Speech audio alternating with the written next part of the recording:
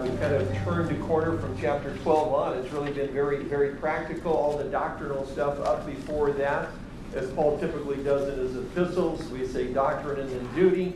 As we've gone through that, now we've kind of concluded all of that. We're at the end, last couple of messages. And in this, Paul then begins to just kind of share his heart with the church there. We get a glimpse into what motivates Paul, why he does what he does. And in the process, certainly we continue to learn from Paul and the great example that he has set for us. We entitled this The Motivation of Paul's Ministry, and hopefully there'll be something in here that'll motivate you as well. Ken Hughes says of Paul's life, that Paul's life is a cause for amazement and reflection. In the context of the times in which he lived, the situation appeared absurd. On one side there was Rome, metropolis of the world, heart of the empire, insufferably proud of her 7 hills, shaking the earth with the march of her fabled legions.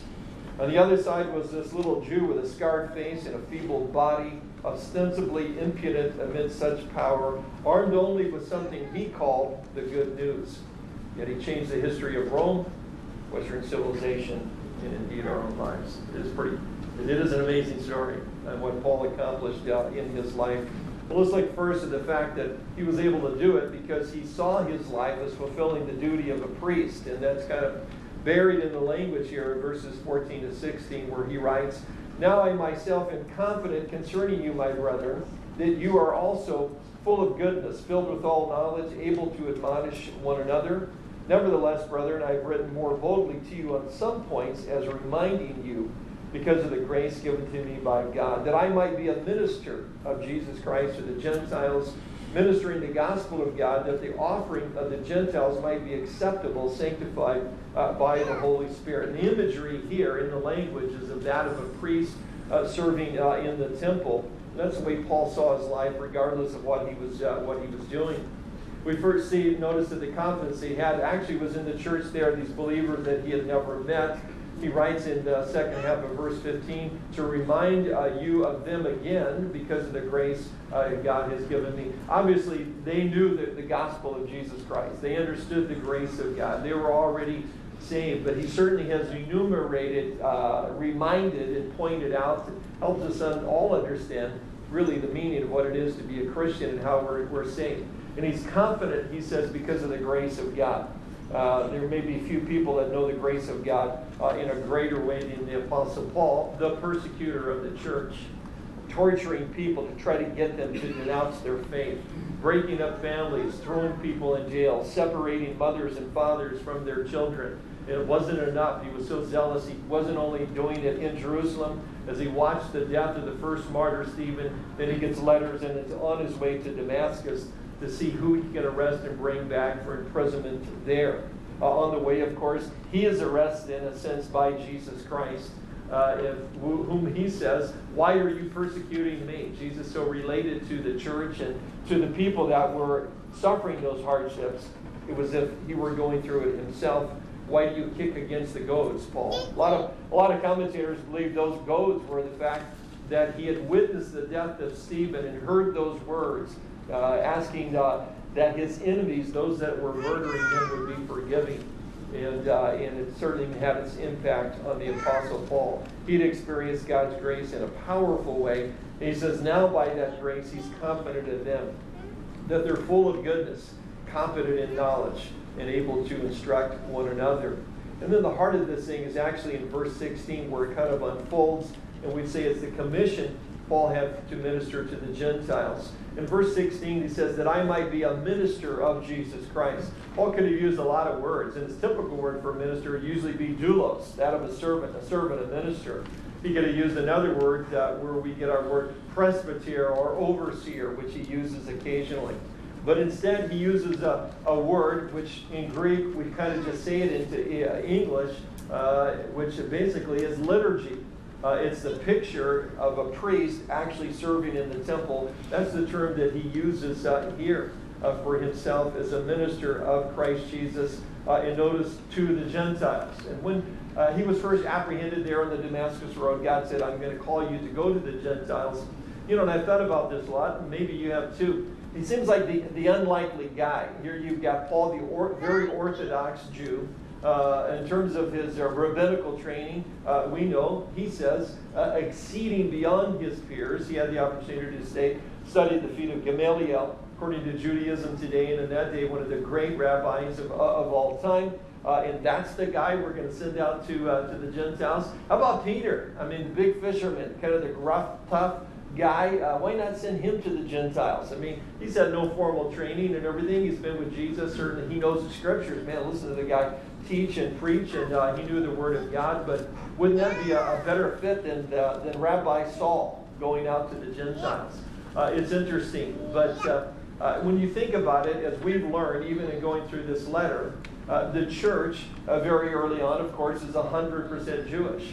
Paul goes out and begins preaching the gospel, and Gentiles are getting saved. That's a cause for concern for the leaders of the church, which are still located in Jerusalem. And in fact, in Acts 15, they have to have a whole discussion to figure out what to do with the Gentiles. Because the prevailing thought would have been, well, they need to proselytize and become Jews so they can get saved through the Jewish Messiah after hearing about the Jewish prophets concerning him and reading the Jewish scriptures about him as well. It only makes sense. We kind of compared it to you're standing in line at an airport or immigration or somewhere, and it's only 98 degrees. I'm actually repeating a scene of myself. And, you're this huge line, over an hour. You finally get up close to where you need to get, and then people start cutting in front of you. You're just not really thrilled and are full of a lot of joy at that point. And that's the way the Jews felt like in terms of the Gentiles. They're just like, wait, get at the end of the line. You can't just be, I understand grace, but you can't just cut in up there. It was a big deal. It was a big issue.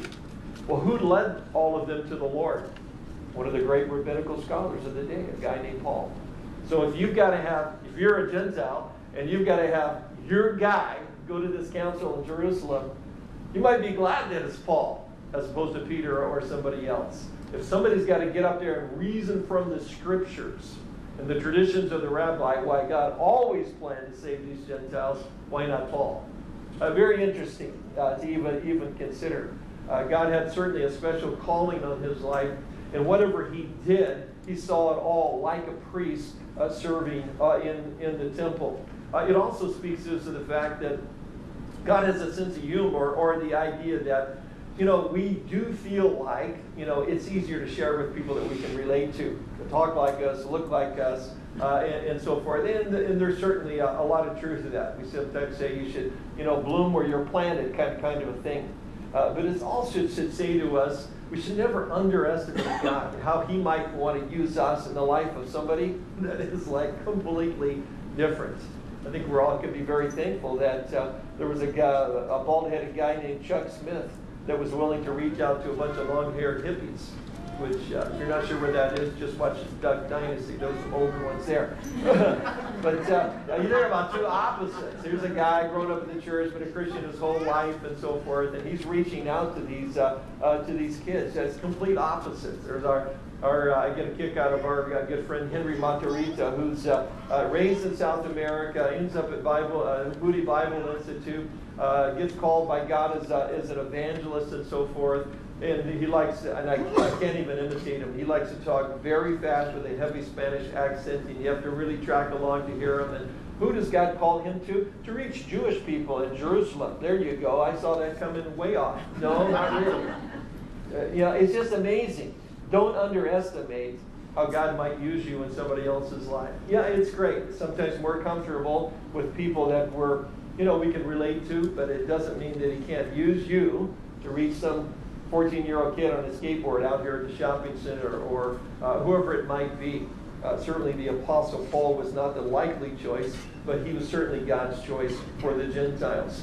Thirdly, the Gentile converts, well, he saw them as an offering being presented to God. Verse 16, the last half, that the offering of the Gentiles might be acceptable, sanctified by the Holy Spirit. The word acceptable, again, is a reference to a sacrifice being given in the temple. It wasn't grain. It wasn't turtle doves. It wasn't a lamb. It was people. Every time Paul went out, whatever he was doing, whatever dusty road he was walking down, whatever ship that he was on, whatever he was going, whatever prison he happened to be in whatever city, he saw it all as a priestly duty. He was serving God as if somebody were actually in the temple. Everything became sacred to him, every step along the way. And when someone came to faith in Christ among these Gentiles, he goes, man, that's like a sweet incense rising up to God. You kind of get a picture just in these couple of verses of his motivation, why he did what he did. And certainly should be our motivation as well, because after all, we're all referred to as priests of God as well. We only have one mediator between God and men, the man Christ Jesus, Paul tells Timothy. But Peter tells us that we're all priests. We all come directly to God. We represent God to other people. And in the same way, we can have the same heart as the Apostle Paul. So it doesn't matter what we do, even if it's baking a pie to take to a neighbor, that's priestly duty. It can be seen as something sacred. The person teaching Sunday school or holding a baby for somebody else, it's all sacred duty if it's done for the glory of God. We actually call this the Protestant work ethic. Coming from the Protestant Reformation, it affected first the guilds that were there. People were doing crafts, and it was just a way to earn a living, whatever they did, whatever they built, whatever they designed, whatever they were involved in. But they really got this teaching and got this concept, and then believed that if I do what I do to the very best of my ability, and I do it for the glory of God, it's a sacred offering. It was not just those in the ministry, those preaching the gospel, teaching the word, that they had something sacred to do. No, we all have something sacred to do. It rose the level of the excellence and the ability of what people did in that whole arena. And of course, it got carried with our forefathers to our own country and helped shape who we are as Americans today. But Paul had this kind of heart. Everything that he did was like a priest in the temple. And when he led someone to the Lord, it was like a sacrifice or a sweet incense being brought before the Lord. So he had a sense of fulfilling the duty of a priest. Secondly, his great desire was to glorify God. That's in verse 17 and 19. Therefore, I have reason to glory in Christ Jesus in the things which pertain to God. For I will not dare to speak of any of those things which Christ has not accomplished through me, in word and deed, and to make the Gentiles obedient, in mighty signs and wonders by the power of the Spirit of God, so that from Jerusalem around about to Illyricum, I have prepared to preach the gospel of Christ. That's the former Yugoslavia, is where he's making reference there. So 1,400 miles, Paul's carried the gospel. Paul's desire was for God to be glorified in all that he did. We see that in verse 17. The word translated glory carries the idea of boast or to take pride in, but it was not in himself or any of his accomplishments. It was always in what the Lord had done. Paul was never bragging about his ministry. He was always boasting in the Lord and what the Lord has done. Look at verse 18. For I dare not speak, I will not dare to speak of any of those things which Christ has not accomplished through me. And of course, we could all those preacher and ministry types could learn from that. Sometimes we'll hear from people all the great things that they've done from the Lord. Paul's saying, I've never done any great thing from the Lord.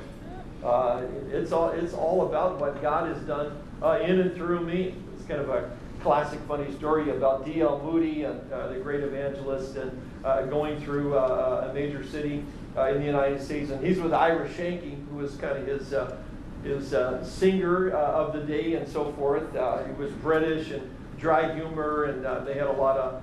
Moody was kind of a big, ate too much, talked too much, big guy, and so they were always kind of going at it with each other a bit. And they were walking down the street, and Shanky saw a drunk staggering out of the gutter and walking to them. So he says to Moody, he says, "Hey, look, here's comes one of your converts from the other night." And Moody looks back at him and says, he goes, "Well, if he's one of my converts, then I would agree with you. But I don't have any converts. They're all those converts are the Lord Jesus Christ." Moody's saying, "I can't save anybody. If the people that were saved by me, it's no wonder they would look like that. It's all the Lord and what the Lord has done." Paul says the Gentiles have come to believe.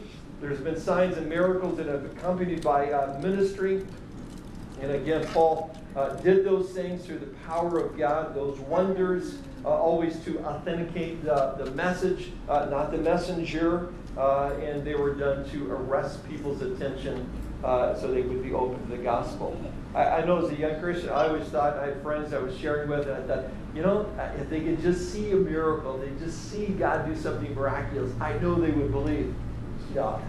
I've seen enough miracles to not impact people now, and it amazes me. It can get people's attention, certainly, but they don't save anybody. I remember praying with a couple of guys for a guy that had cancer at one point in time. Had a tumor, been to the doctor, ready to do the surgery, planned the chemo and the radiation. It was all ready to go. Wasn't a believer, but had a family member that came to church, brought him in. We prayed for him, and then we heard from him a couple weeks later. Very excited because no tumor and everything. Wasn't praising the Lord. He said the doctors told him he was misdiagnosed.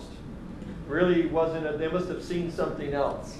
You know, interesting. You know, there's a tumor there. It's cancer. We're going to operate on you. Oh, we just misdiagnosed. It's like, no, the Lord healed you. But you know, it's just interesting. You would think if that were you, you would drop on your knees in the doctor's office when he said there was no tumor and give your life to Jesus Christ right then. It doesn't really work that way. But God uses these things because He's got a heart for people.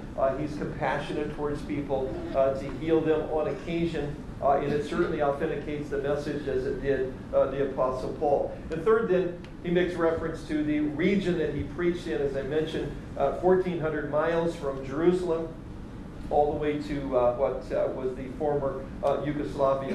Not bad for a guy in sandals. You know, just think if he had a good pair of boots or Nikes, you know, he could have made it a lot further. But traveling wasn't easy. That was saying a lot. But again, Paul's taking no credit for it. You know, he said, "This is simply what Christ did through me," always pointing us back to Jesus Christ. Reminds me of I've seen played out, you know, coaching little guys in baseball for a number of years at that 7 and 8 year old coach pitch age, and the first time up, and they, you know, it's kind of like I sometimes call it Three Stooges baseball. You know, initially they get pretty good over the season, but you know, the guy, you know, little guy gets up and barely hits the ball. It barely dribbles down to third base. He's not sure where to really run, but he's listening to coach. He makes his way to first base. Kid grabs it over there. He throws it completely over the first baseman's head. So now he's told to run to second. They chase the ball down. They throw it out the left field somewhere, and the guy comes all the way around. Doesn't need to slide, but he wants to slide. So he slides into home plate and jumps up and says, "Wow, that was my first home run." Well, he got on a nerve. That's not really a home run. You hate to break the news to him and everything. Sometimes that's the way we are with the Lord. We set out to do something, to share, or do something for the Lord, whatever it might be, some little kindness to someone, and something great comes out of it. And we get done and go, "Man, that was my first home run." No, that was actually the Lord. Just kind of orchestrating everything, doing it all. That's the idea here of the Apostle Paul. It would be hard to imagine the Apostle Paul and all the experiences he's had and the stories that he could tell sitting around with the guys. Did you hear about when I was in Iconium? It was difficult, you know. There were a lot of persecution there, but I just stood up. I stood tall for Jesus. They took me out of that city. They threw the stones on me. They left me in a trash heap. Didn't bother me. I just got up and went right back in because I'm the Apostle Paul. Probably not. And yet sometimes, exaggeration of course, but we miss the point in terms that it's God that's really working in and through our lives. And Paul was always very quick to give God the glory. He says to the church in Galatia, "May I never boast except in the cross of our Lord Jesus Christ." God was everything to Paul. And secondly, in terms of his desire, it was for us to know where the power came from. That's in verse 19. By the power of the Spirit of God. Paul knew that his life had been radically transformed by the power of the Holy Spirit, and it gave him reason to believe then that God could transform the lives of those around him as well. And I think when we're young believers and that process is going and God's doing some amazing changes in our lives, I think sometimes it's easier for us to share that message and believe that message on behalf of other people. And I think sometimes as we have walked with the Lord for a number of years, and in my case a number of decades, you can almost forget what you were before and how much God has changed you. And when you do, I think we're in danger of no longer realizing that it's the power of the words of the gospel of Jesus Christ that can radically change someone. That's why Paul begins this epistle by saying, I'm not ashamed of the gospel because it is the power of God for the salvation of everyone who believes. And that includes the transforming power of the work of the Holy Spirit. And in verse 19 at the end he says, I fully proclaim the gospel of Christ. I don't think it means he used all the right words or all the words. I just think it means he never lost focus. He knew what his mission in life was, he knew what his purpose was, and he was out there carrying it out to the best of his ability. Again, fulfilling the duty of a priest is the desire to glorify God. And he does that here in verse 20 to 29. I think we get an insight to the fact that God had given him a real dream for his life. We might call it a vision or a calling or commission. But I think God's got that for each and every one of us. And if we're not sure what it is, we should seek him and find out what it is so that we could be about our Father's business. But look at verse 20. And so I have made it my aim to preach the gospel, not where Christ was named, lest I should build on another man's foundation. But as it is written, to whom he was not announced, they shall see. And those who have not heard shall understand. For this reason I also have been much hindered from coming to you, but now no longer having a place in these parts and having a great desire these many years to come to you, whenever I journey to Spain, I shall come to you. For I hope to see you on my journey and to be helped on my way there by you, if first I may enjoy your company for a while. But now I am going to Jerusalem to minister to the saints.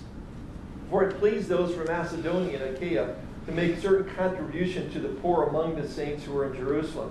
It pleased them indeed, and they are their debtors. For if the Gentiles had been partakers of their spiritual things, their duty is also to minister to them in material things. Therefore, when I have performed this, and have sealed to them this fruit, I shall go by way of you to Spain. But I know that when I come to you, I shall come in the fullness of the blessing of the gospel of Christ. Here's Paul's dream. Give him a desire to preach the gospel where no man had gone before. Kind of like the Starship Enterprise. Going where no man had gone before. That's the Apostle Paul. You wonder where they got that. It's right here in the Bible.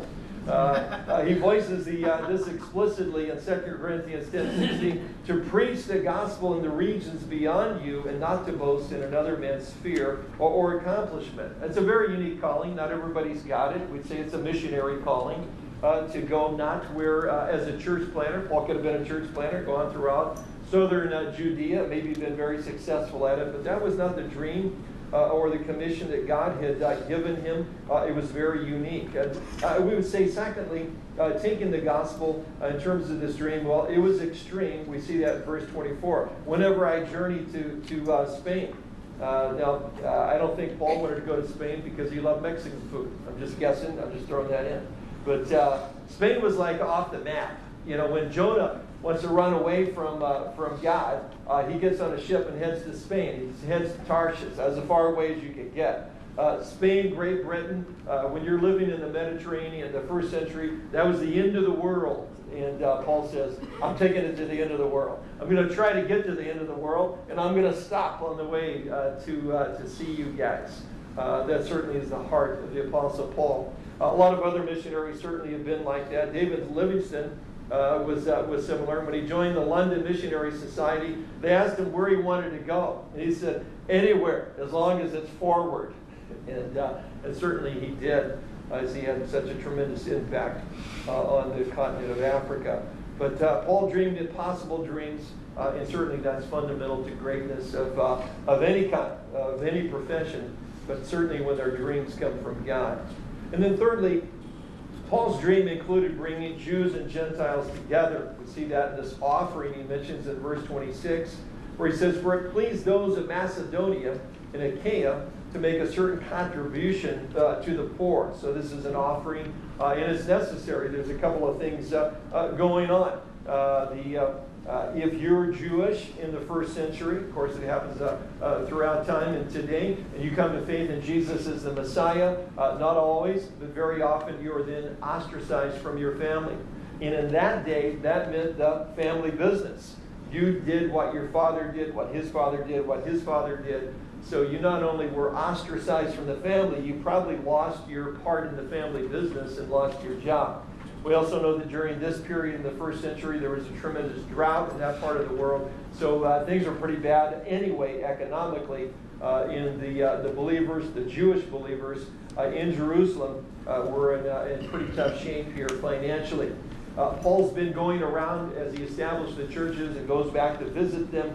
And he's been taking up an offering to take back to them. Of course, he's hoping it's a practical thing, but he's hoping it'll bring these two very, very diverse groups of people together, as we just saw last week, the need for unity, and we'll see that it does that. Now, he details this offering and talking about it, writing to the church in Corinth, his second letter, chapter 8 and 9.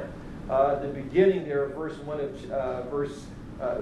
of chapter 8, he says, "To them, moreover, brethren, we make known to you the grace of God bestowed on the churches of Macedonia, that in great trial of affliction, the abundance of their joy and their deep poverty abounded in the riches of their liberality. For I bear witness that according to their ability, yes, even beyond their ability, they were freely willing." So he's talking about the offering.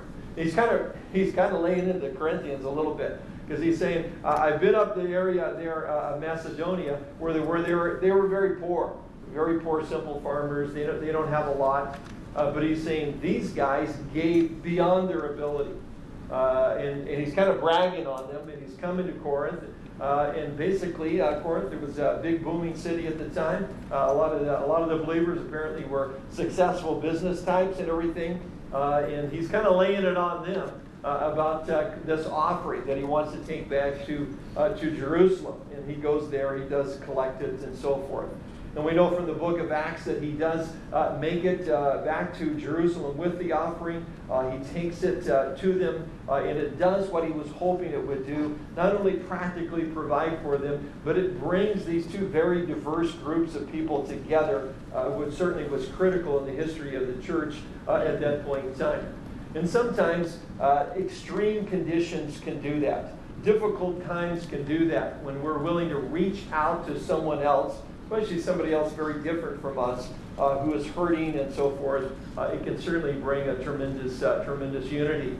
About a year ago, I was teaching there in Japan with the Calvary guys, the pastors, and we had a little session with the senior pastor on the side. I was talking to them, and we were kind of recapping all of the ministry that had taken place up in the Tohoku area in the last year and a half. And so after of course, the tidal wave, and then the destruction of the Fukushima nuclear plant, which we still have problems with, and we at that time initially we knew here, at least some of us knew, there was radiation in the air for about 50 miles out.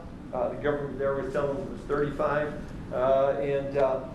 But what had happened is one of the guys that headed up a huge relief ministry during that time said that, of course, you can imagine there were some folks that were a little reluctant to just charge right up there and help. There were a lot of safeguards in place for our own military that was going in, and they were monitoring very closely, keeping the carriers and stuff far offshore in case the wind changed. It was a big concern. But what happened, he was telling us, Jonathan was telling us, is that, and again, his ministry is beyond Calvary Chapel. It's out to the whole body of Christ doing relief ministry. So he's working with a lot of denominational types that traditionally the Western missionaries are not quite as accepted as they should be among the Japanese nationals in terms of the pastors. But when this occurred, the first guys up there, the first guys on the scene, all the Western guys. And then the national guys kind of, well, I guess we better jump in and get going here and start loading up our trucks and heading up there. But what they saw was the heart that these guys had. And he says one of the lasting things that came out of all the outreach was tremendous unity among all the folks working there for the kingdom of God, regardless of their country of origin. And and he went on to talk about some of the other things that came out of course, church plants and so forth. But that was one of the things there. There's a unity there that came about because somebody was willing to do something kind of extreme to help somebody else. And that's what's going on here with the Apostle Paul in terms of bringing about this offering, and he's making reference to the church here. Hey, I'd love to come to you guys, but I've got to go to Jerusalem first. He also says it's a way of paying a debt. Look at verse 27. He said they were pleased to do it, and indeed they owe it to them. So the Gentiles were pleased to do it in these churches. And Paul says, in a sense, they owe it. Why? Because, as he says there was a spiritual debt that they owed. Again, keep in mind, we Gentiles, when we come to faith in Christ, it's in a Jewish Messiah, based on the Jewish prophecies, based on the Jewish writers of the Scriptures. And we're the wild olive tree that's been grafted into the natural olive tree, as he described for us there in Romans 9, 10, and 11. And he says, because there is a spiritual debt, there's an opportunity now to do something on a material level to help pay that debt back once again. That continues to be an issue in the church today. You've got Israel as a nation in unbelief back in the land. But at the same time, 85% of the church today around the world are those that call themselves Christians, believe in replacement theology, and believe that all the promises made to them have now been adopted and come to the church.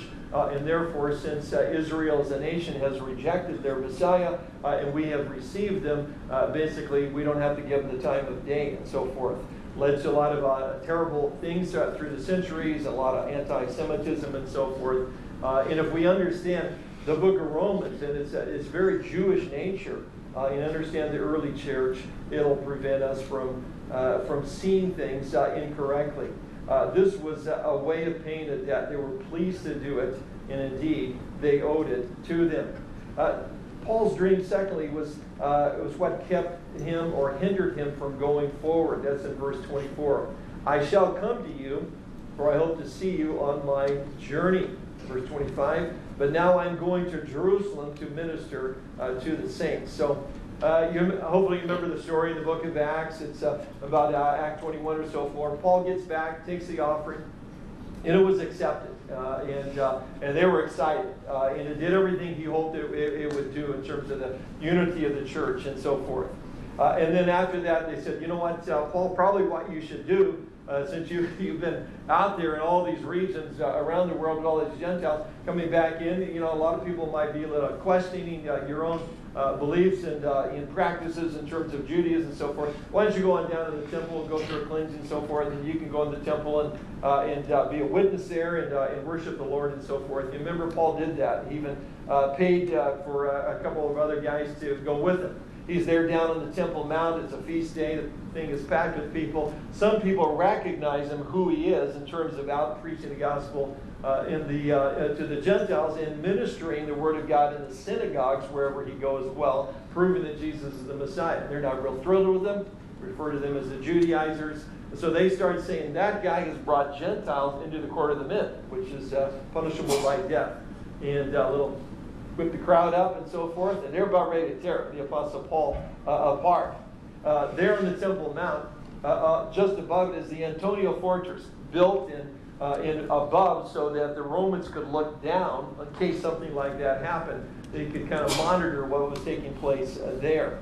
And of course, they see this guy being ripped apart down there, and the guy that's the CEO there sends some guys down, and they rescue the Apostle Paul, basically.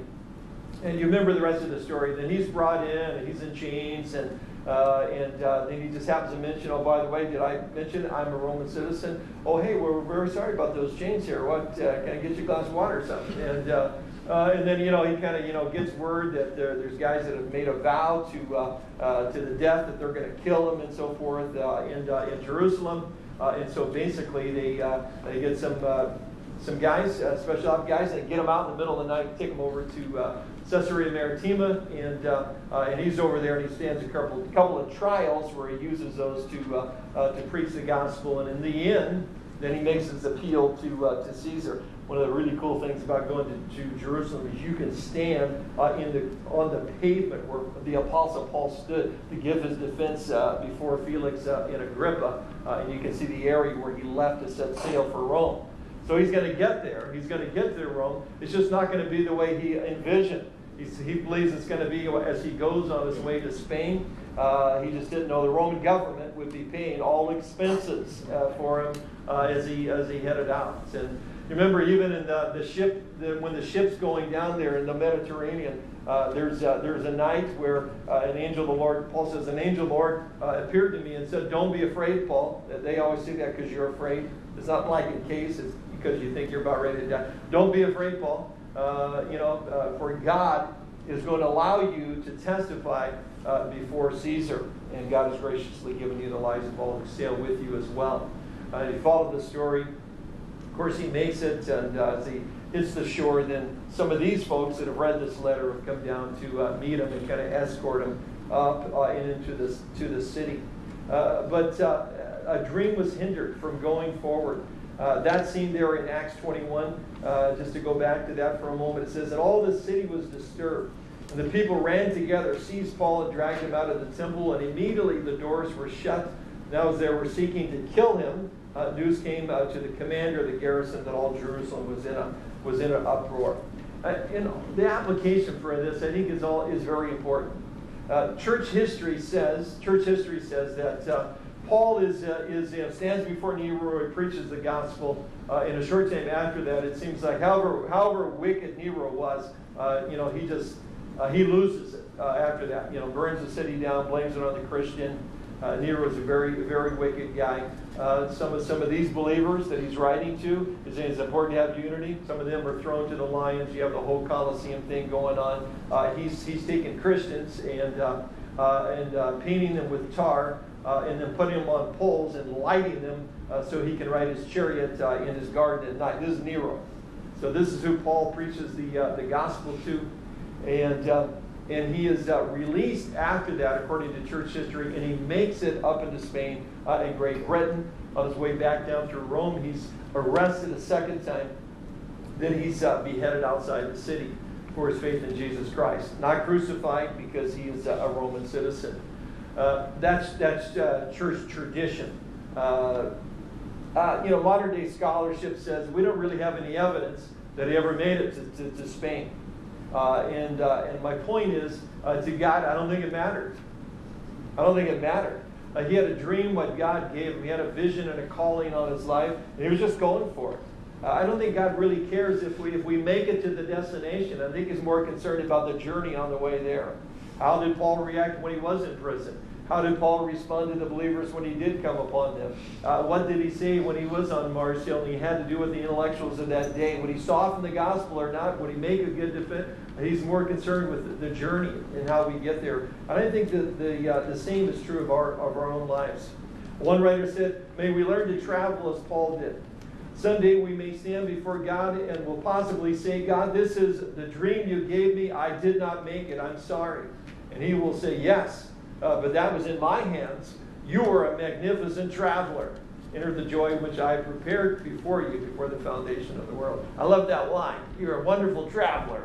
I don't know if you've done a lot of traveling around, but some people are not wonderful travelers. They're wonderful complainers. It's not easy sometimes. But I think we'd agree that Paul was a magnificent traveler. Whatever the dream is, whatever God's given you to do in your life.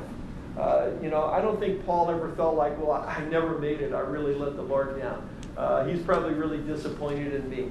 I don't know that he ever really thought that. I don't think he even gave it the time of day. I just think he had a goal, he had a journey, he was on it, he was going to do it, and hey, if he didn't make it, he didn't make it. Hey, I'm with the Lord now. And that's what's important. There's just so much that we can learn here from this great inspirational figure. Verse 29, but I know that when I come to you, I shall come in the fullness of the blessing of the gospel of Christ. He had no idea what was awaiting him in Jerusalem, although he had been warned on many occasions that bondage awaits you. It's not good, Paul. He says, well, it's God's will. Going anyway. Trust in the Lord. And whenever I get to these guys, man, I think it's just going to be awesome. It's going to be full of the measure of the blessing of Christ. Well, certainly with a life like this and a life like ours, we need prayer. That's the last 3 verses. Paul's prayer was a request for deliverance. In verse 30 he says, I urge you, brothers, by our Lord Jesus Christ and by the love of the Spirit, to join me in my struggle by praying to God for me. Pray that I may be rescued from the unbelievers in Judea, and that my service in Jerusalem may be acceptable to the saints there, so that by God's will I may come to you with joy, and together with you be refreshed. The God of peace be with you all. Amen. The word strive together is a term used of an athlete giving his best in the heat of a race or competition. It's translated sometimes wrestling together of Epaphras in Colossians. So he's really asking them to do some pretty intense praying for him. He knew what had awaited him, and what he was asking was 3 things. Personal deliverance, verse 31. That I may be delivered from those of Judea who do not believe. Records a similar prayer in 2 Thessalonians. And that's what happened. I mean, as I read, they were about ready to kill him, and he was literally delivered in answer to this prayer. Emotional acceptance. Acts 21 verses 17 and 20 records the joyous reception and the solidarity that came into the churches as a result of this offering from the Gentile churches to the believers there in Jerusalem. And then thirdly, spiritual refreshment. He's praying that I may come to you with joy by the will of God and may be refreshed together with you. And of course, he was when he finally arrived, because he's in a Acts tells us a prison, but it's like a rented room for him. He had a lot of freedom in terms of visitors, being able to teach and minister to unbelievers, as well as to the church there and these men and women that he's writing to. But notice the line, may be refreshed together with you. He'd never met them, but this was Paul's experience. Anytime he could get together with believers, man, it was just a refreshing time. It was an encouraging time. And I find that to be true. No matter where I go or who I'm with other believers, of course, there's always something special about being here with you guys. But it should be the case that we're able to know and be known by each other enough so that when we're together, it's a refreshing time. You can watch over the internet, and God bless those that are doing that. That's not the same. That's not the same as being with other believers. And certainly it was important to the Apostle Paul. It should be important to us. Again, Paul saw his life as fulfilling a duty of that of a priest, and we should really be able to, kind of refocus our own mind. These are things I think we know. That when we're doing the simplest things or just going through life can be pretty mundane at times, just trying to earn a living and so forth. And we've talked about it before. We can kind of get into this cyclic deal where it's the weekend and we're just kind of spinning. Time goes so quickly. But we need to make sure we remember that we're not really living a cyclic life, just weekend to weekend or season to season. We're on a journey. We're going from point A to point B.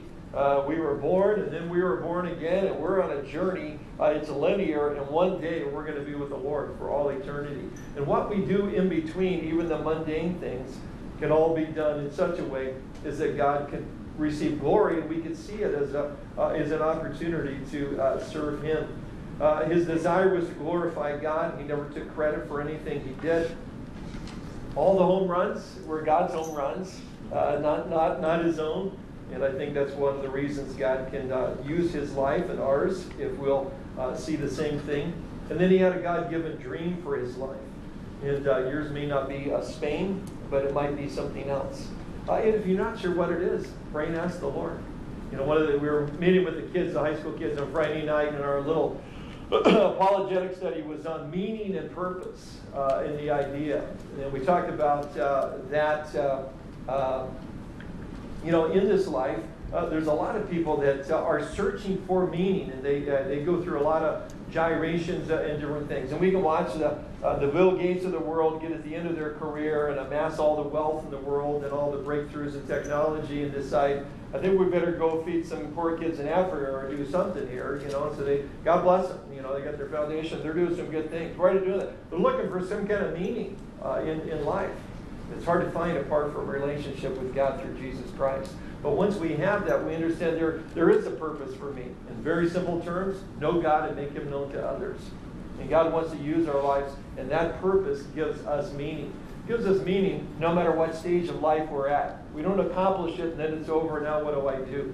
One of the other illustrations that was brought up in our little video presentation was that of Eric Little. Of course, I had to ask the kids, okay, how many saw Chariots of Fire? Like, one. Okay, we're doing this. We're watching Chariots of Fire. Have to complete your education here.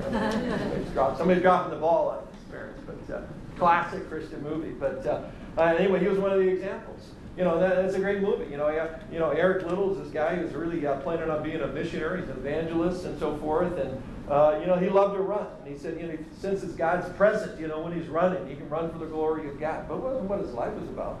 And then his life is contrasted with Abrams, the other sprinter, you know, from Great Britain at that time. Oh, the big duel. Who will win, Eric Little or Abrams, and so forth. And of course, you know, Eric Little doesn't run because it's on Sunday, and he, in his own personal convictions, didn't believe he could do that. So he disqualifies himself, and they come up with a 400 for a sprinter. That's a stretch, but he runs and he wins the whole thing. But you know, he goes on. He's a missionary in China. He still had a greater purpose in his life that gave his life meaning. And the contrast is with Abrams, who his whole life was about winning the gold medal. And once it was over, he felt like his life was over. He had no idea what to do with himself. That should never be said about a Christian, because we have a purpose for our life. It gives us great meaning. It's not the only aspect of the gospel. We're saved from our sins, but certainly it's intrinsic to the gospel. It's something other people don't have. And when we recognize it in their lives, certainly we have something to share with them. God's got a dream for each of our lives, and we all need prayer. Prayer for deliverance. We need to pray. We need to pray earnestly for one another as well. These things might be said of our lives as also. Amen? You love the Apostle Paul? Awesome guy. And you can pray for me, because I'm thinking we probably should study the book of Acts. I get excited just, you know, looking at his life and all that was done, you know, in and through his life. Amazing man. Out of the wreckage up down in the deepest dark, a rising fire and light. You come rushing like the wind and burning like a flame to fill the night.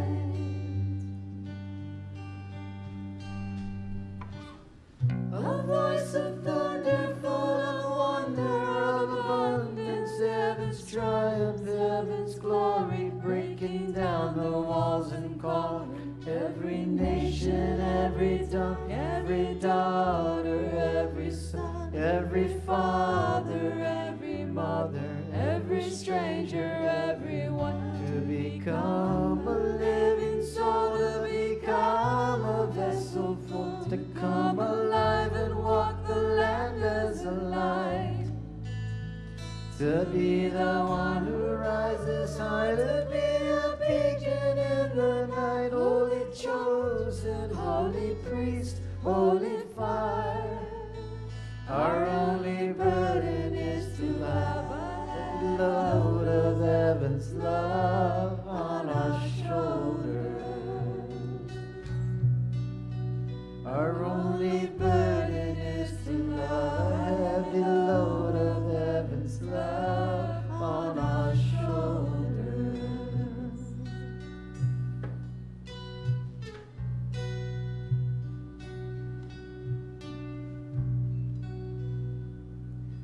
Our Father's wisdom so much deeper than the ocean, so much higher than the mountains, heals the folly of the fool, fills the desert full of flowers, fills the emptiness of poverty, the hunger of the hungry, and adorns us like a jewel. Our deepest fears are no longer our emotions, so much clearer see our eyes. So sweet is our devotion. Fight the fight of the calling, sing the song of the Savior. Dreaming dreams and seeing visions, open doors and empty prisons. To become a living soul, to become a vessel full, to come alive and walk the land as a light. To be the one who rises high, to be the beacon in the night. Holy chosen, holy priest, holy fire. Our only burden is to love, a heavy load of heaven's love on our shoulders. Our only burden is to love, a heavy load of heaven's love on our shoulders. Our only burden is to love, a heavy load of heaven's love on our shoulders. Our only burden is to love, a heavy load of heaven's love on our shoulders. On our shoulders. Our own shoulders. On our shoulders. Our only burden. Our only burden is to love, a heavy load of heaven's love on our shoulders. Our only burden is to love, a heavy load of heaven's love on our shoulders. Our only burden is to love, a heavy load of heaven's love on our shoulders. Our only burden is to love, a heavy load of heaven's love on our shoulders. On our shoulders. On our shoulders. On our shoulders.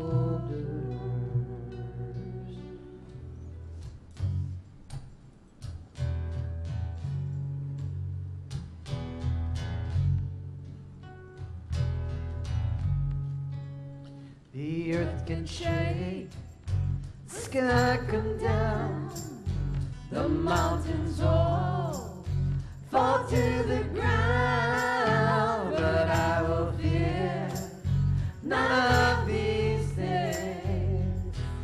Shelter me, Lord, underneath your wings. Dark waters rise and thunders pound. The wheels of war are going round, and all the walls are crumbling. Shelter me, Lord, underneath your wings. Shelter me, hide me underneath your wings. Hide me deep inside your arms. In your refuge, cover me. The world can shake, but Lord, I'm making you my hiding place. The wind can blow, the rain can pour, the deluge breaks, the tempest roars, but in the storm, my spirit sings. You shelter me, Lord, underneath your wings. Shelter me, hide me underneath your wings. Hide me deep inside your heart. In your refuge, cover me. The world can shake, but Lord, I'm making you my hiding place. Now on that day,